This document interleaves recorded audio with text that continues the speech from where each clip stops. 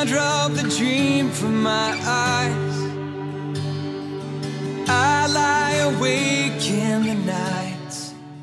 I really do, I kind of fall in love with every character I play at one point, even the bad ones. Yeah, she's definitely grown on me a lot.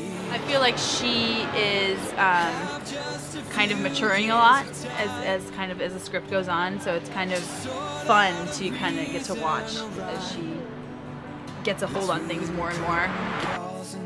Quite honestly, it's inspiring for me to be part of it. Like, I'm learning so much just from the script.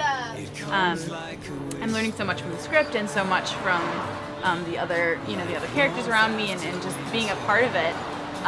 It's such a rarity to get to be a part of such a cool, very well written but touching script. You know, it's rare that you find one that is so comfortable morally to be a part of. It's just a good message and everything, but it's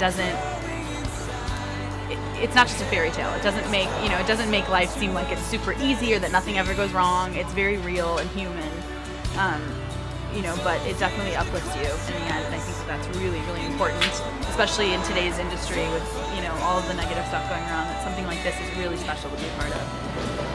Being an actor is so hard, and it's very hard to break into the industry. It's very hard to be part of projects that you really enjoy.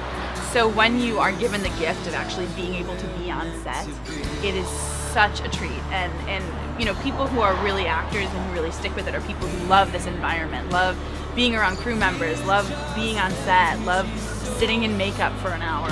All of those things, you find your little joy in all of those things, and it's just a pleasure. It's a pleasure to get to do what you love to do on a daily basis. Even if it's 12 hours a day.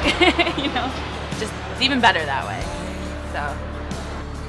And we are rolling quietly. Yeah.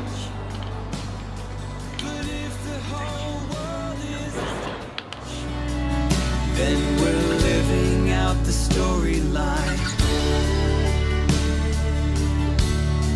It comes like a